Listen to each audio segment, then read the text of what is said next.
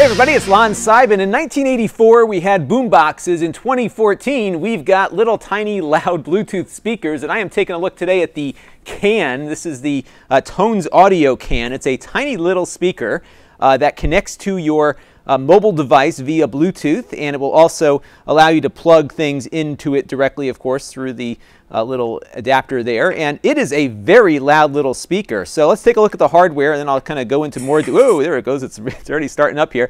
Let me go into a little bit more detail. So as you can see, it's very tiny, and if we cut back to my other camera, you can kind of see it in context. It comes in a bunch of different colors as well, so you have some options for your preferred color. And you have a set of 4 switches here. They're a little uneven though, but you have the mode button here, so that'll switch between some of the modes, which I'll show you in a minute.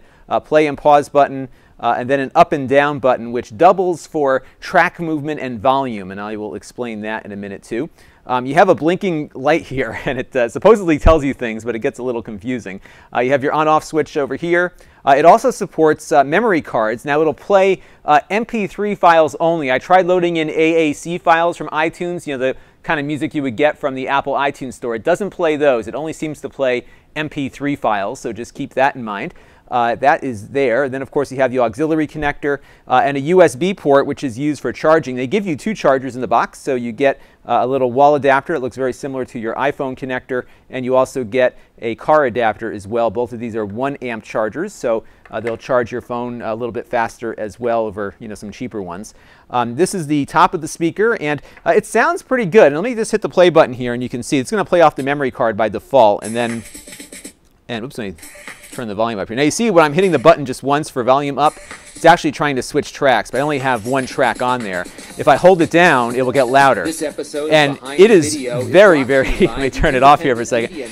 It is very loud. In fact, I was surprised by how loud it is. The range of audio isn't so great. It sounds good or okay, especially with spoken word and podcasts and that sort of thing. It sounds pretty good with, but I found that the high-end sounds are louder than the low-end sounds. So it does have a little bit of bass to it, but you're not going to get any kind of booming bass. It's just a little, you know, more on the tinny side, although it sounds really good compared to a lot of other Bluetooth speakers I've looked at in this size and form factor. It sounds decent, but you're certainly not going to get a lot of high-fidelity audio out of it. It is, like I said, loud at the higher ends. You can actually chain them together as well, so you can almost have a whole bunch of these things acting in tandem, but it's only mono. You don't get any stereo sound out of that, so keep that in mind. Now another thing they include is an antenna, as you can see here, because there is a built-in FM radio on here as well. So what you can do is kind of step through the different modes by hitting the M button, and you'll get to different areas. I couldn't get it to work too well with, there's the FM radio mode.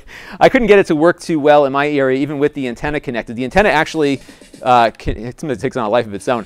The antenna connects to the device in its USB port, so it kind of doubles as an antenna and as a USB port.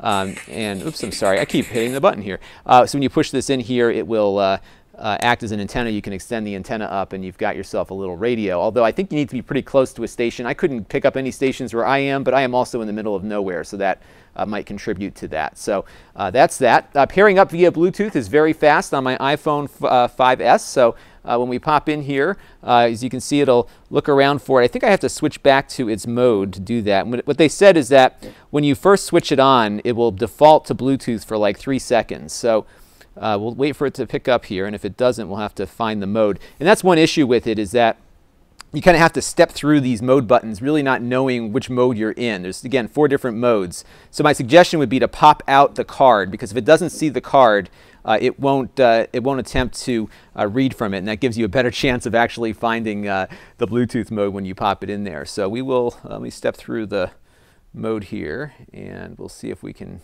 get to a Bluetooth mode. And that's one of the problems, is that you really don't know when it's in the Bluetooth mode, and you kind of have to poke around at it a little bit. When I first got it, before I initially paired it, it was, oh, there we go. I think it just beeped. So I think we are connecting to something. Let's see. There we go. So now we'll hit the can. And pairing is pretty quick. As you can see, it's going through its motion right now, I think. There we go, and now we're connected. So if I were to switch over to my podcast application, I could start playing some audio pretty quickly. So if I go to my player, I'm listening to This Week in Google, and notifications from email chat. There we go. Like I said, it sounds better with spoken word than it does with music, but it is really loud. One last thing it does is it does have a microphone on board for conference calls and speakerphone calls. The microphone's okay. You can listen to it here. So it's me. I'm just testing the sound on the microphone. Thank you.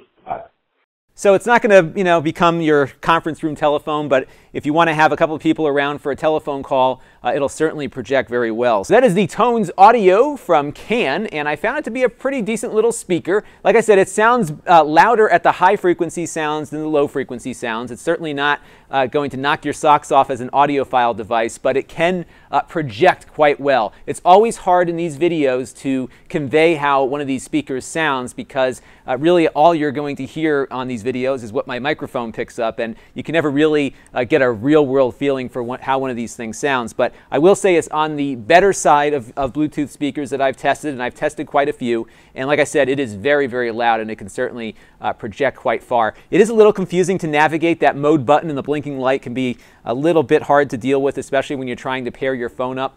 So that might be a little bit of a problem, but once things are up and running, it works fairly flawlessly. So that is the Can Tonez audio speaker, and this is Lon.TV. Thanks for watching.